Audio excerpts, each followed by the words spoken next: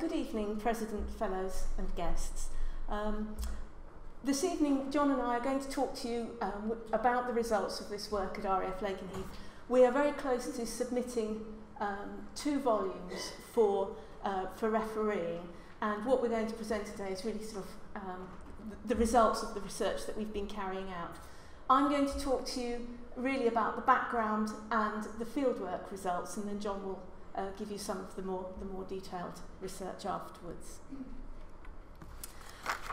RAF Lakenheath lies in northwest Suffolk on the western edge of Breckland, which is a special environmental area characterised with fine blowing sands, and the eastern edge of the Fens, which is characterised by its brackish and freshwater lakes and marshes.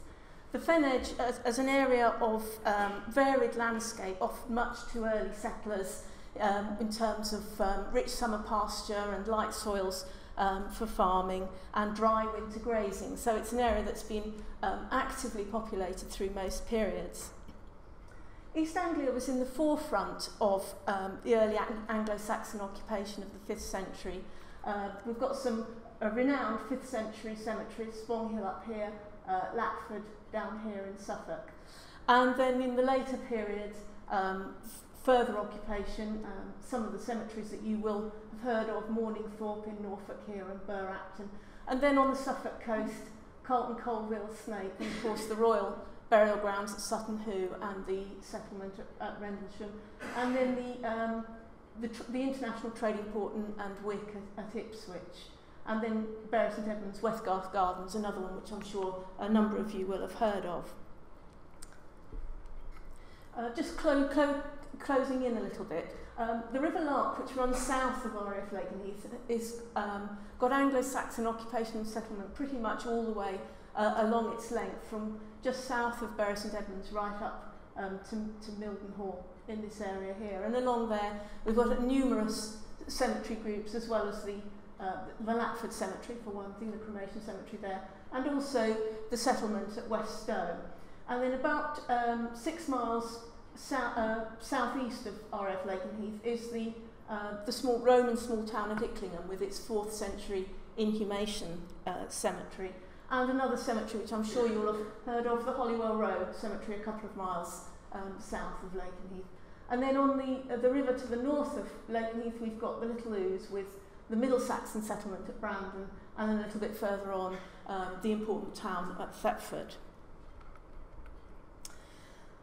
Archaeological evidence from RAF Lakenheath was first discovered really in the first half of the 20th century, as the base was being developed and expanded sort of in that sort of middle of the Second World War. And we're indebted primarily to Grace Lady Briscoe, Major Gordon Fowler, both fellows of this society, and Charles Leaf, also a fellow and also an Olympic sailing medalist, which we thought was very interesting. And they're the people who've really given us our background knowledge of this area prior to any of the recent works. Our story really starts in 1957, when Lady Briscoe recorded the discovery of a single Anglo-Saxon burial from Lakenheath airfield during construction work.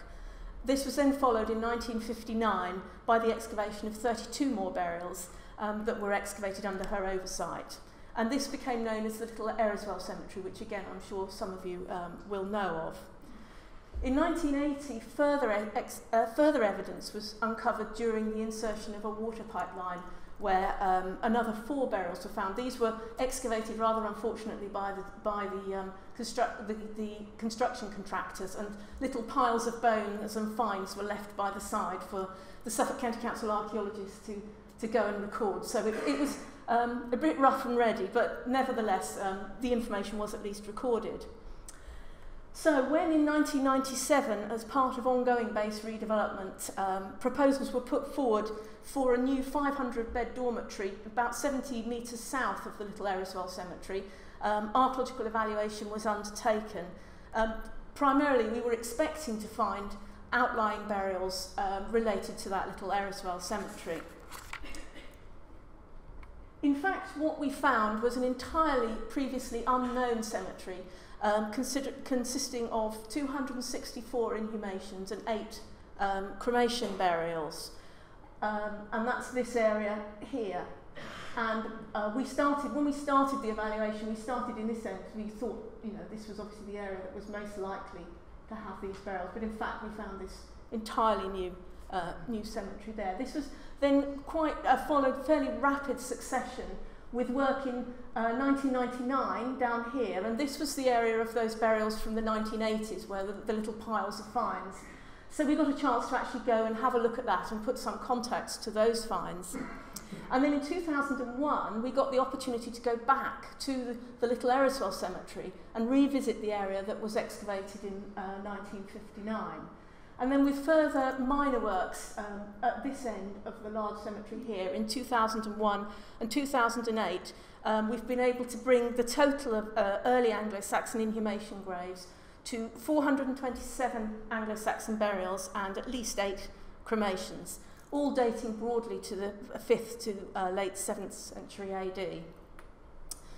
We're reasonably confident that we've got the majority of burials from this area. The only site where we don't sort of feel confident that we've got the edges is this one down here, the Eriswell 046 site, where as you can see we've got burials continuing from this edge. And there used to be a swimming pool in here, and burials were reported but unfortunately not recorded in the late 1960s when the swimming pool was being put in.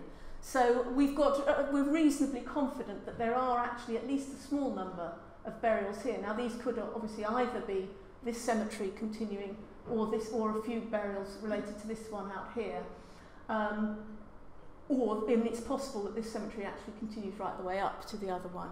But what we are confident of is that there's a definite gap through here. We've had a look at a lot of this area, and there's a definite gap through here. So we are confident that we are dealing with 3 individual foci of burial, or 3 burial grounds. This lies in a wider archaeological landscape, and work that's been done initially by Lady Briscoe and others in the earlier part of the 20th century, but more recently as a result of developer-funded excavations, which we've done over 300 different interventions at RAF Lakenheath as a result of this work, has identified archaeology really over most of the base.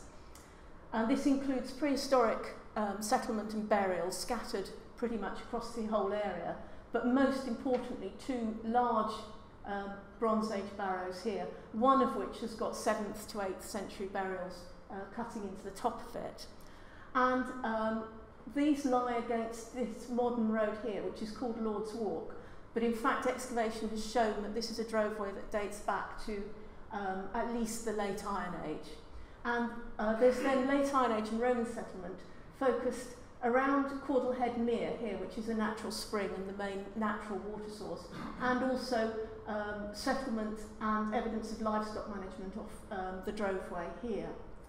And then we've got evidence of early Anglo-Saxon settlement running in a band approximately north to south and over the top of the Roman settlement. And at this point we have to stress that although the Roman settlement was thriving into the early 5th century, the very beginning of the 5th century, we've got no evidence whatsoever for continuity of occupation between the 2 periods, and indeed the evidence rather suggests a gap between the 2.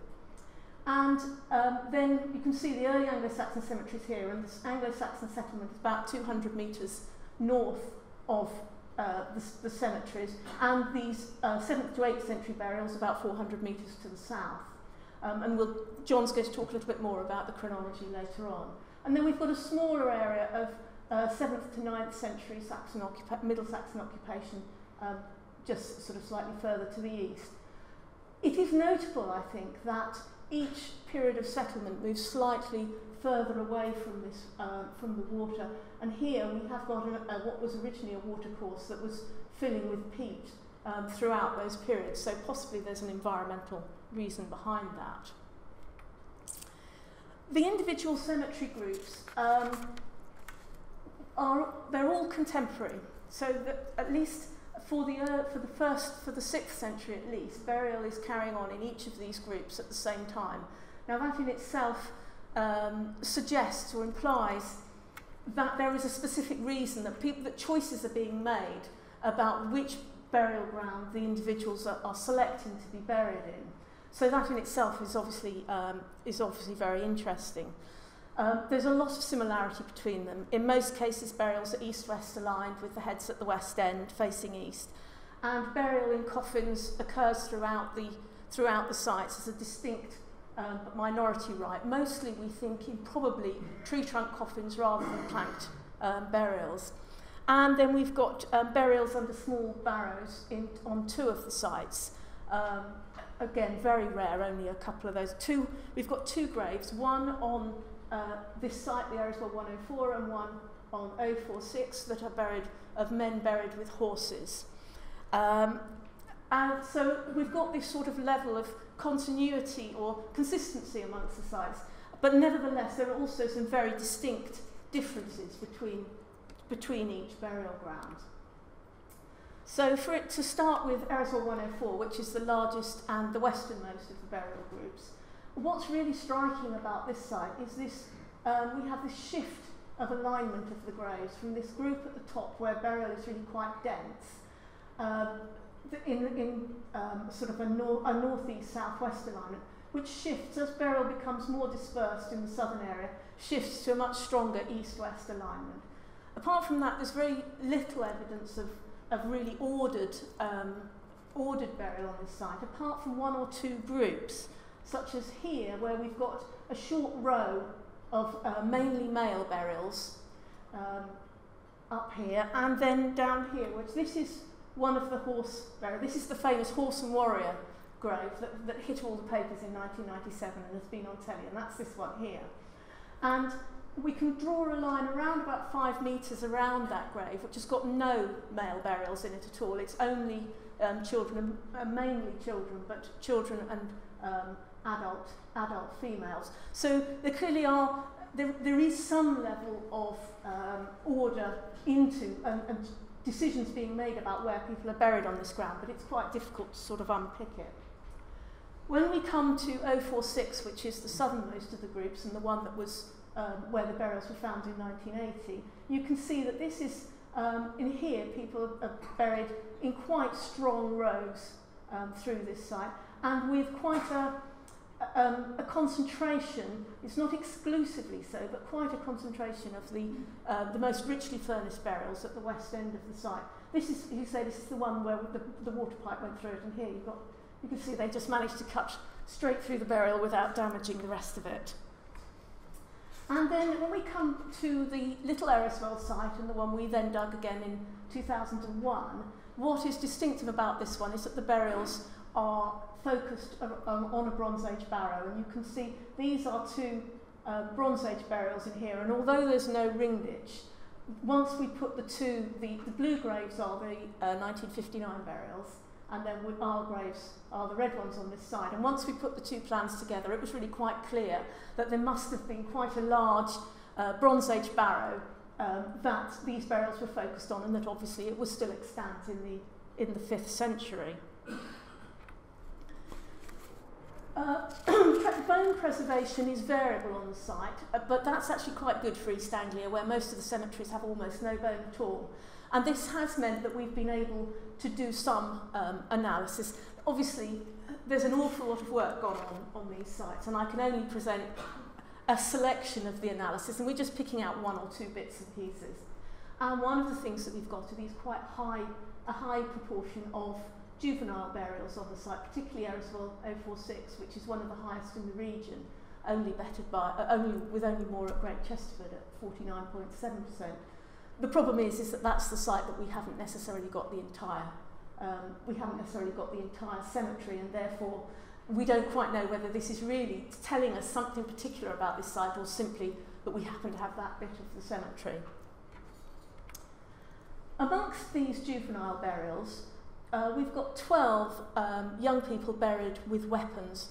This in itself is quite unusual, but in fact if you look at that table you can see that quite a number of them are teenagers, and we can certainly make an argument about people moving into adulthood. But nevertheless, 4 of these are burials of children under 7 years old, and one of them you can see here has got a spear with a child of 6 to 9 months. So we don't really understand, obviously, what that's about, but it's very interesting to note.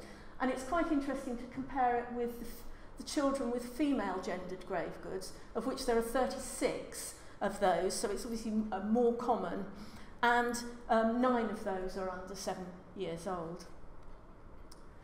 We've obviously been able to pick out evidence of diseases and injuries. We've got a small number of cases of leprosy and polio in the, we can see in the bones.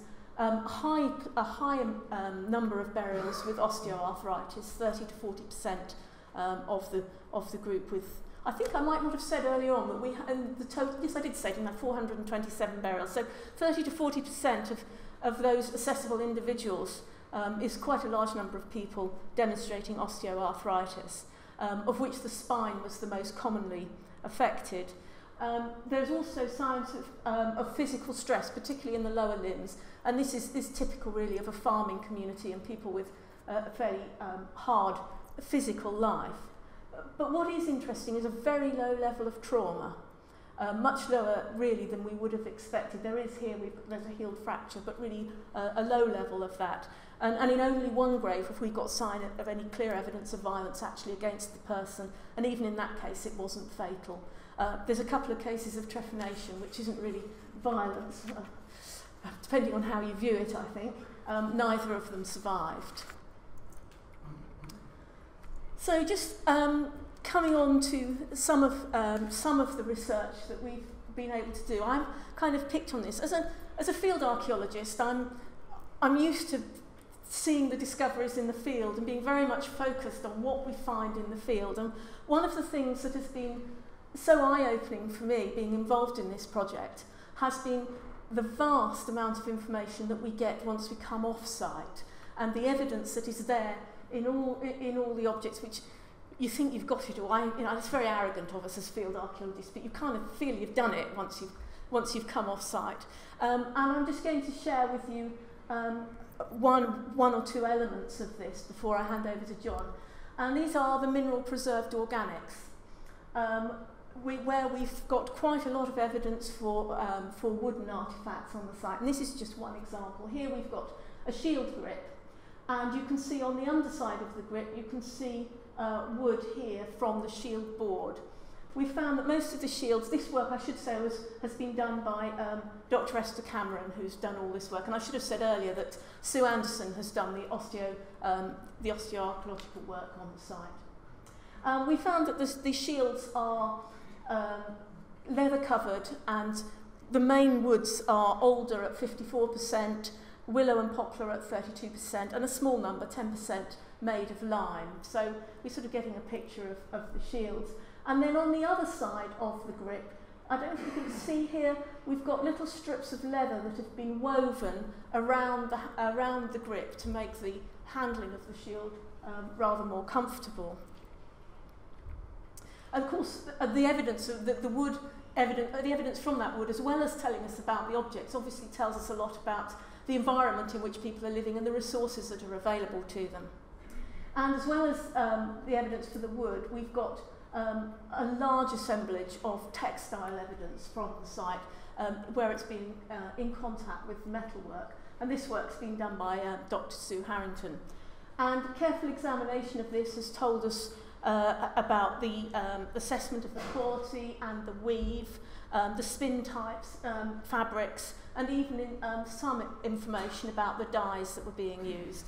And this helps us to draw up a picture not only of the clothing that was being worn, but the role of textiles within the burial rite and the cloths that are available to that Anglo-Saxon population. Identifiable fabrics were mostly of wool, although we've got some limited evidence for flax.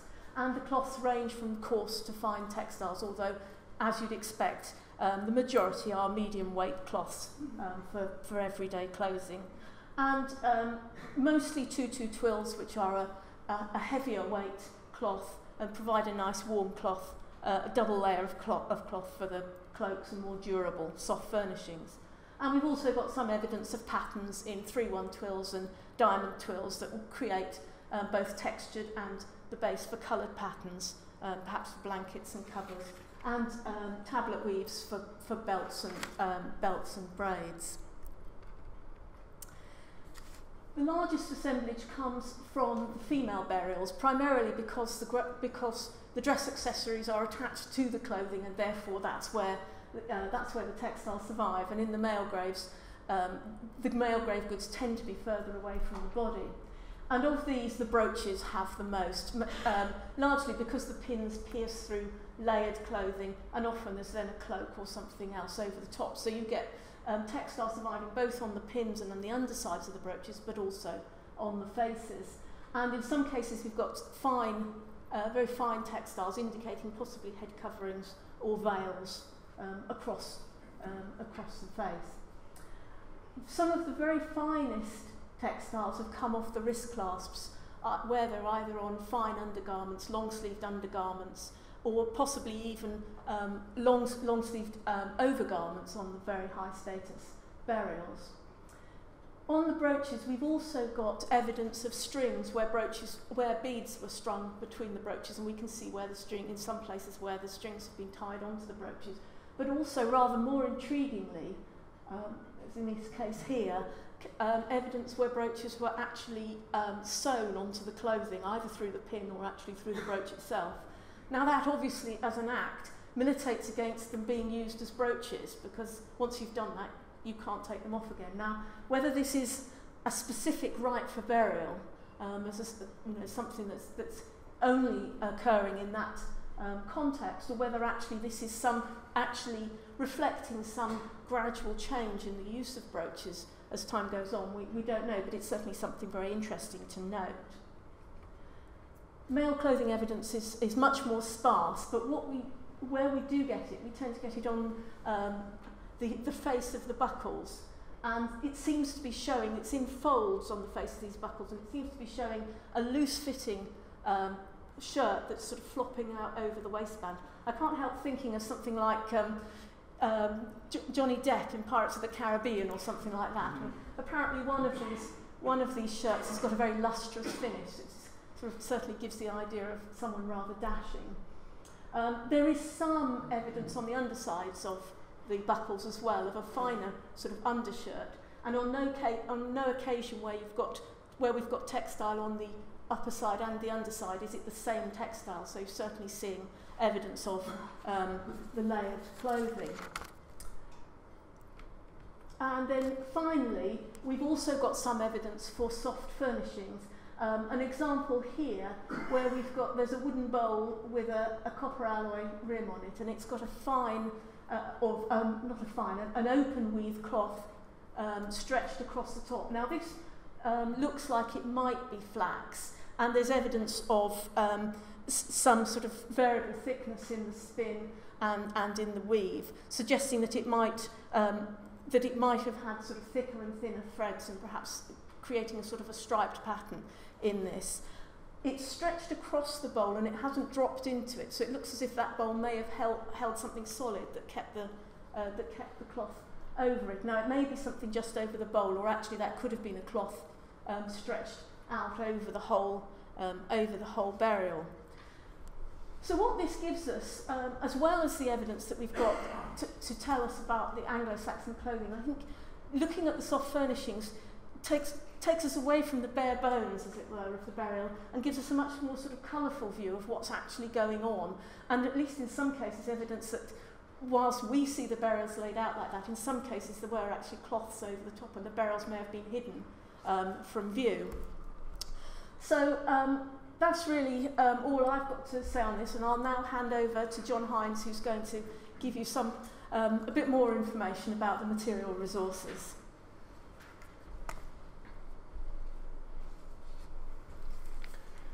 Thank you very much indeed, Joe.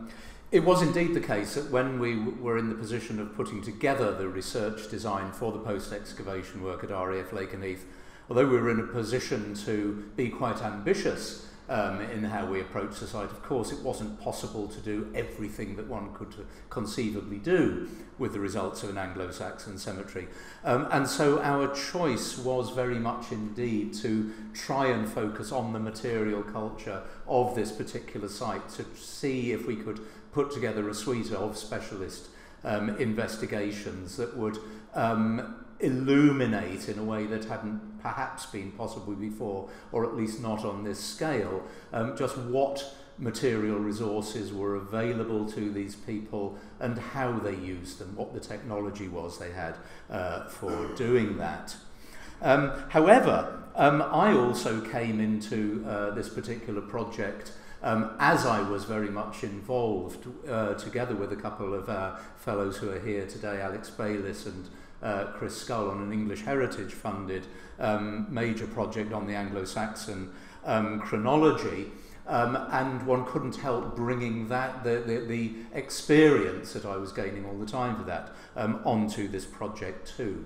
So if you're all sitting comfortably and feeling cosy, contemplating soft furnishings up there, I'm afraid we're moving into a little bit more diagrammatic section of the talk for a short time. These are Oxcal produced Bayesian models of the chronology of the site, the result of taking, in this case, mostly high precision radiocarbon dates, and using those to test the validity of certain ideas that we had about the chronology of the site. Now, a particular interesting one is the one that you have on the left-hand side of the screen as you look at it here, which is simply taking all of the dates that we have available. Oh, there we are, I've put it on now. These are all of the dates that we've got. We haven't split up male and female or anything like that in these, from those earlier burial grounds, the three discrete areas that are quite close to one another, and these fit perfectly well with the hypothesis that we have here a single phase of burial that starts sometime in the 5th century. In fact, we think it's probably relatively late in the 5th century, around 470, 480, although the nature of the calibration curve means that you have huge amounts of probability will spread back to the early 5th century as well, and continues in an unbroken sequence to a particular point here. What we were also able to do was to take those burials from the burial ground that's about 400 metres to the south, ERL 203, and put in a model that said that the furnished burial grounds to the north came to an end and then burial started at the burial ground to the south. The data statistically support that as a valid hypothesis. However, it's also the case that there is another hypothesis that is statistically equally valid, and that is that the two burial in the two areas just overlaps. The latest dated burial we've got in the northern area is maybe at the same time or a little bit later than the earliest one that we've got in the southern area. But since there has been a lot of debate within the field as to what happened to these big early Anglo-Saxon cemeteries as you move from what we call the early Anglo-Saxon to the middle Anglo-Saxon period, this is, to the best of my knowledge, the first time that we've been able to show, at the very least, a coordinated abandonment of the traditional burial sites and move to another burial site subsequent to that. What I've also got on the right-hand side as you look at it here, these are the female graves that we have been able to date from this site, and they are put into phases in a special scheme which merges the national series of phases with an East Anglian series of phases which Karen Hoyland-Nielsen and I first developed and subsequently published by Ken Penn and Beate Brugman. And it's particularly interesting if we compare the pattern that we've got here at RAF Lakenheath with what we had in a much larger sample that was dated within the national project, where the curiously dogleg, it looks like a healed fracture, doesn't it, if you can remember that side there. This odd dogleg there represents a real problem that we had in the national sample, in that we seem to have a lot of women from earlier parts, shall we say, up to the third quarter of the 6th century, and then from the second quarter of the 7th century onwards. But it was questionable whether there really were any that were fitting in there in between that, or there was a phase in which we didn't have furnished burial. In fact, in RAF Lakenheath, not least knowing of this problem and really targeting, but going as close as we could for every possible example that we've got, we have got a much smoother line running through there. We've got one date here that we've had to take out as an outlier. It doesn't fit within the model. That is going to happen with statistical predictability, but it is the only one, and even there it's not that far out from the whole thing. Well, just to talk now a little bit about how we can integrate this with the results of some of those specialist studies of the materials. There were 2 PhD projects were built into this project, which are undertaken at Cardiff University, with a specialist analytical supervision coming in the case of James Peake's study of the glass beads from Professor Ian Freestone, subsequently moved to the Institute here in London. Jim Peake found some very, very interesting evidence on the types of glass that were being used within the glass beads. The beads here are put into a chronological sequence going from left to right, following the work of Beata Brugmann, and it's very easy to see in terms of colour coding that the types of glass that are being used change quite dramatically. The key ones that I want to draw your attention to are first of all the pale blue bars that we've got here, which do appear within our later phases to a degree, and in particular with one particular type of bead. But they're much more regular down there. Those represent Roman glass that is being melted down and reused.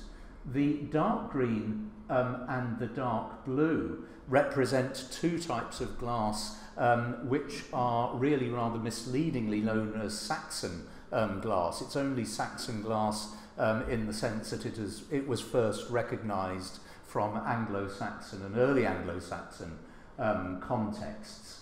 And amongst this glass, Jim Peake was able to identify a very clear distinction between what he calls Saxon 1 and Saxon 2 glass.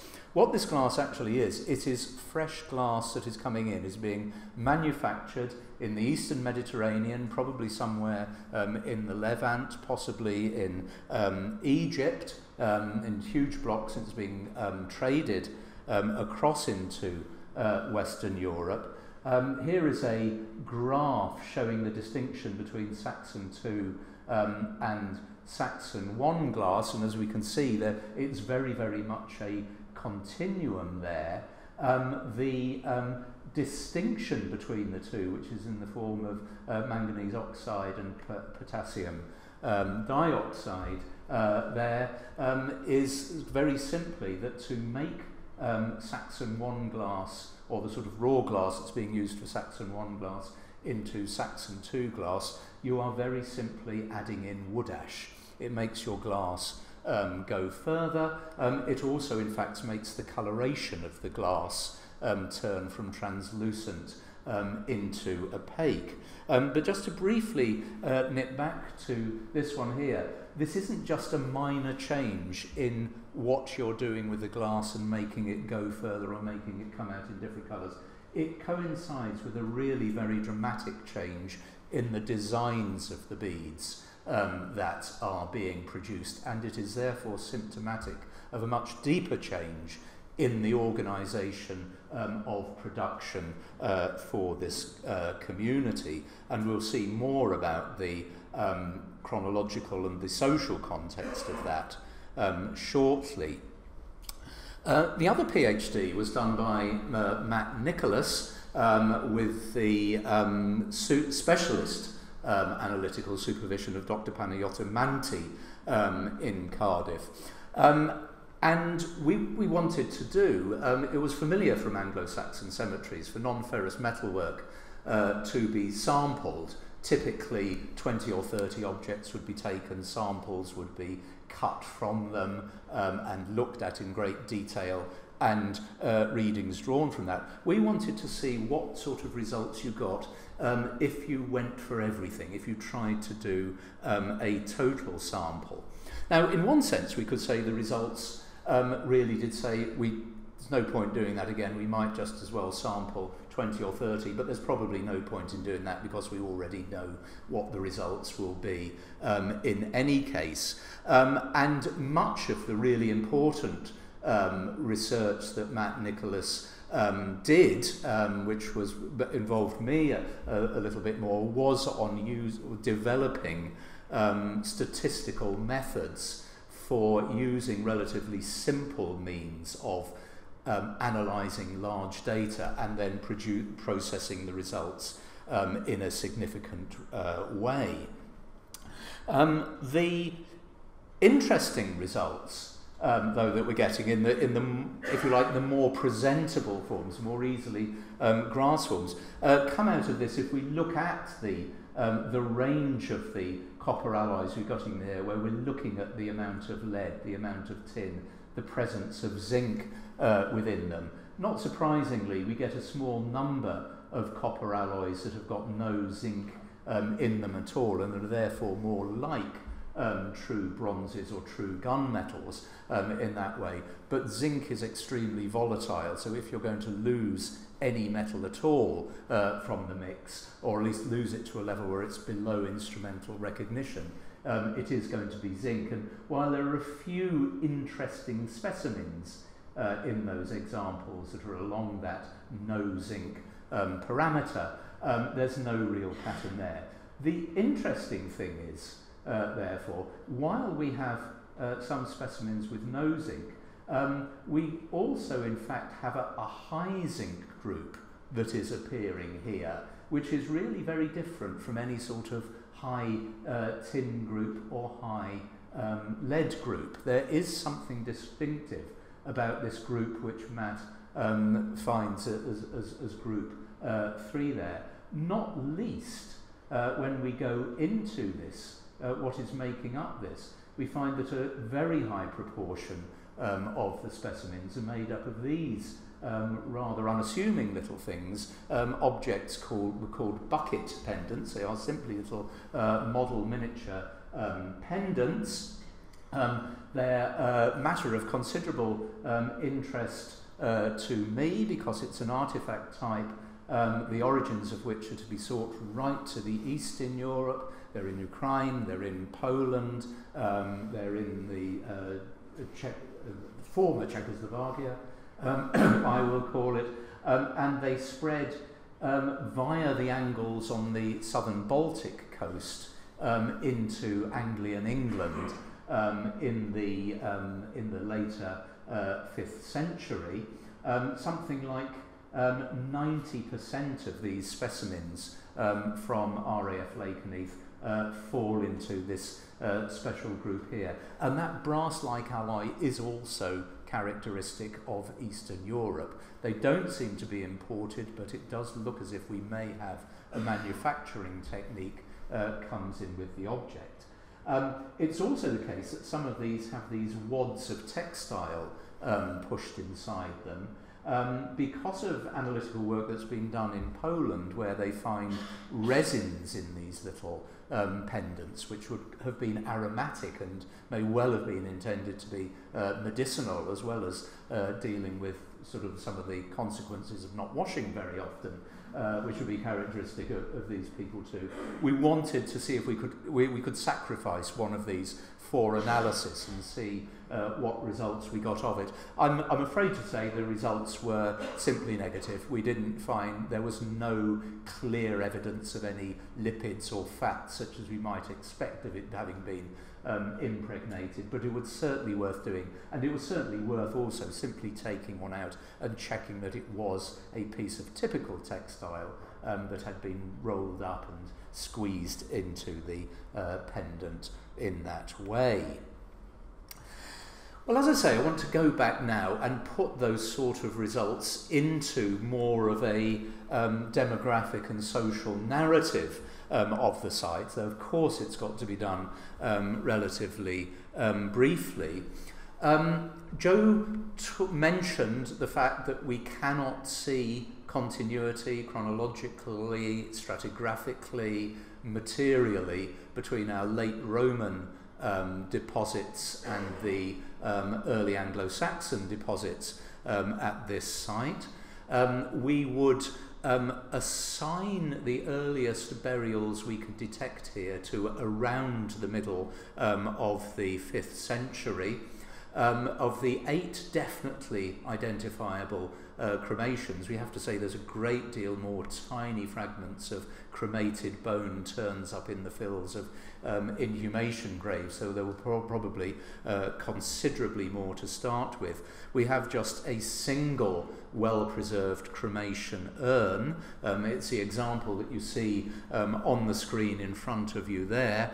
And stylistically, this is parallel to the forms that have been identified by Catherine Hills and Sam Lucy in collaboration specifically on the chronology with Susanna Huckenbeck as Phase B at Spong Hill, and assuming we can, or just making the pragmatic assumption that we can transfer a sequence from one site to another site that's not all that far away, this would place that to around the middle of the 5th century, so something like a quarter of a century before the earliest inhumation graves that we can be confident of being able to date.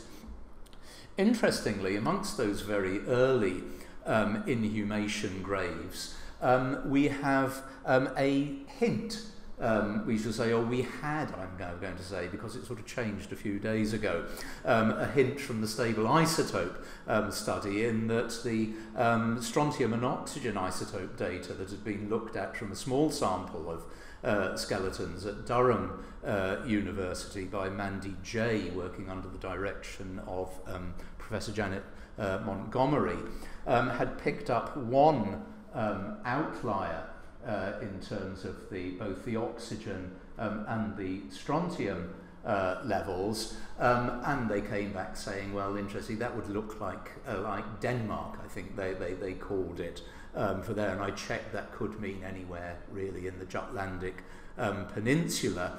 What they didn't know was, in fact, this was just about our earliest datable female inhumation burial, and it seemed prima facie to suggest that we could indeed have a migrant from across the North Sea buried here. Just earlier this week, we got back some lead isotope data, or a report on lead isotope data on this skeleton, and that in fact said, no, that looks like a British signal. So there we are. In fact, one of the most exciting things, I've always said I'll start believing isotope data when it shows me a medieval population who are buried and had never moved more than 30 miles from where they ended up in the ground, and that is actually what it shows us about the overwhelming majority of the individuals that we have had sampled. It's important, though, to stress that in terms of the chronological models, we also have 2 clear stages of use within that site, even if those stages are continuous.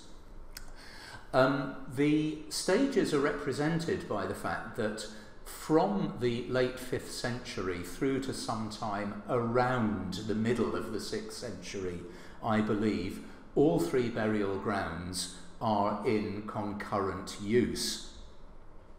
At a certain point, the two least populous of the burial grounds, that's the two that are further to the east and the south, go out of use, and only the largest of the burial grounds continues in use, and in fact most of the latest burials are on that different alignment in the northern edge, or towards the northern half of that cemetery, which Joe drew attention to earlier. This change is a change that we can also model using our radiocarbon data, and it comes out, the model fits with the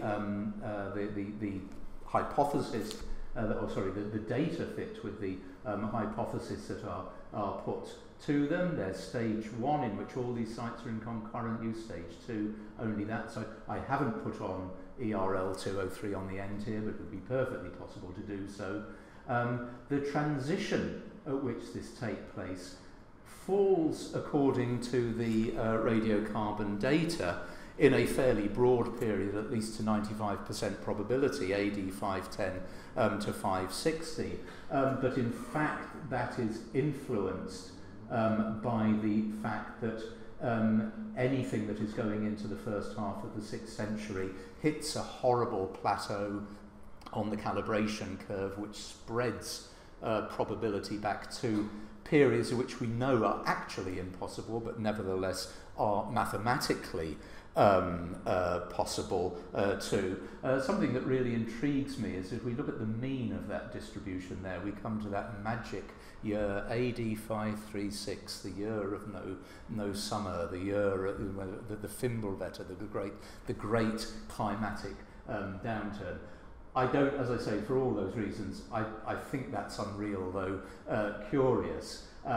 Nevertheless, it does suggest to us that whatever change is taking place in the close aftermath of a major climatic event that we otherwise most certainly know of. Now, we can also then take these data and put them against the number of burials that we have got. Very briefly, in stage 1, which may last 70, possibly up to 100 years, these are the number of burials that we've got in each of these burial grounds. Given that this time an undatable proportion of burials in these two sites is 55 to 60%, to suggest that the 103 datable burials that we have in the largest burial ground should be matched by at least the same number that are undatable through the grave goods means we probably have 200 plus burials there. From the mean life expectancy, this would mean we've probably got burial populations of those numbers for each of the sites, different sizes, and a total burying population of 100 plus or minus a dozen or so there. In stage 2, however, things are dramatically different. There are only, with that number of burials there, 70 burials left in the largest burial site that can belong to this second stage. It's certainly at least as long as stage 1 in duration, and incredibly the burying population that is implied there seems to have dropped to that which is implied by the truncated cemetery, the incomplete cemetery 046. Something is pointing to a very, very dramatic drop in the burying population around this time. And we have to emphasise, we know lots of Anglo-Saxon burial sites around here. If they all moved away and started burying somewhere else, we absolutely do not know where those are. I'm going to conclude by just briefly looking at some of the particularly interesting individual graves. This was the one that drew a great deal of attention to start with a youngish man at death, 25 to 30, buried with a sword, a silver-tipped shield, which was in front of his chest, held in a protective position there, a spear up there, and this horse, a horse that was truly magnificently dressed infinitely better than any in person who was buried at this site. A tableau that is representing that image of the figure, such as we get here. Note how very small the shields are. Look where it fits in there. That's probably, not undersized in the picture there. The large iron-bound bucket that was in there very conveniently. This horse was buried in harness that included reins, and we've got the remains of the reins preserved underneath the bucket as well also as evidence of very fine cloth overlying objects here, so it looks as if this particular burial was covered in blankets as well when it went into the grave. This is a man I find very interesting indeed. The shield is there, again it's in the chest area, but look at the way that hand, the left hand, is bent up behind it. He has been buried literally as if he is carrying, holding his shield in front of him in the grave. We've got the same typical spearhead up in that point there. This fellow was buried around about the same time as the man with his horse there. But what really intrigued me was this row of iron pins that we've got down there, just a little bit away from the leg bone, and one of them over there too. They're fairly, they're distinctly indistinguished, if you can use that term, undistinguished, in terms of their actual form. But I was intrigued by these, by being aware of the fact that amongst the equipment that we've got in the big military weapon deposits from Jutland, we do have evidence of the kits of battlefield medics who were with those armies. They include knives that can be paralleled in Roman army gear, but also little collections of thorns used as suture pins. And I do think it's quite likely, just as we saw trepanation, we've also got medical evidence of some form of treatment to the leg for this individual. This was quite an old man, I say that, 40-ish, but old for this, old for this, this society. What we also realised then was that what we had thought to start with was a very strangely placed coffin stain there. It looks very much indeed too as if he was buried with a walking stick right beside his hand there and alongside that leg. It's not a splint there, it's not an object that's left, it's a stain in the soil, but it's what it very, very much looks like. And I must admit, I cannot think of this sort of elderly warrior with a walking stick without remembering the late lamented Professor Christopher Hawkes and how I used to encounter him all the time. Musical instruments.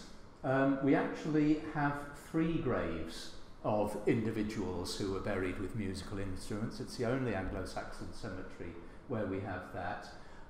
The recognition of these is, I think, a very fine illustration of how the team that was brought together and has been able to work on these could do things. I had picked up in the first run through of the grave goods that there was something very, very distinctly unusual in the fittings here, not least that this man seemed to have 2 incomplete buckles. There's absolutely no way you can put a tongue on this particular buckle.